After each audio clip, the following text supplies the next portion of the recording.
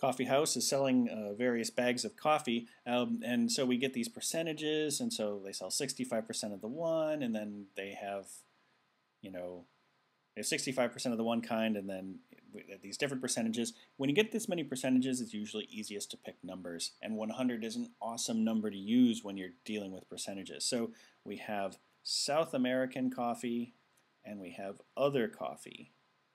So let's just say that there were 100 bags, which means that there were 65 bags of South American coffee and 35 bags of other coffee. Then they have this open house where they serve 60% of its South American coffee. 60% of 65 is 39, so the 60% of this equals 39. And then it sold 40% of its other coffee. 40% of 35 is 14. And so the total, 39 plus 14 equals 53. And remember, since it was out of 100 originally, that means they went through 53% of their coffee during their open house. Answer choice C.